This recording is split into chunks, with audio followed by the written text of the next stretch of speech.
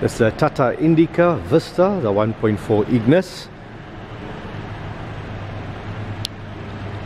The vehicle has some accident damage and some dents around.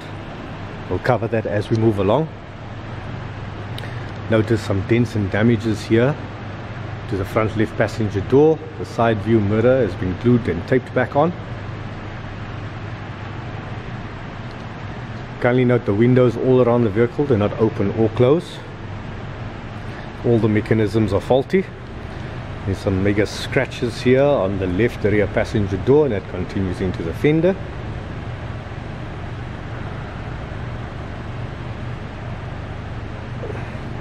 Damages to the left rear side of the bumper. A couple of dents in the boot or the tail lid.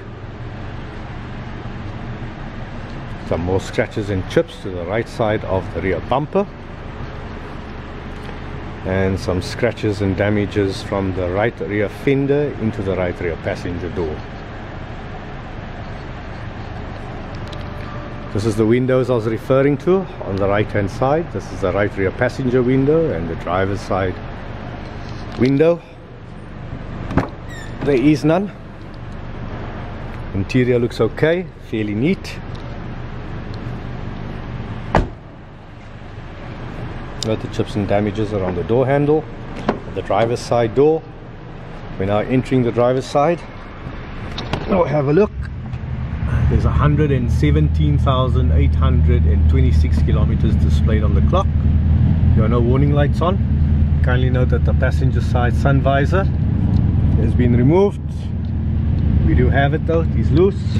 Now I'm going to open the vehicle bonnet.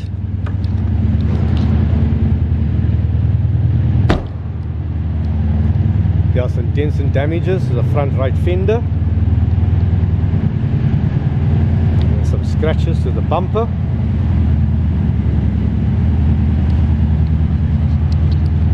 I'm going to open up the bonnet.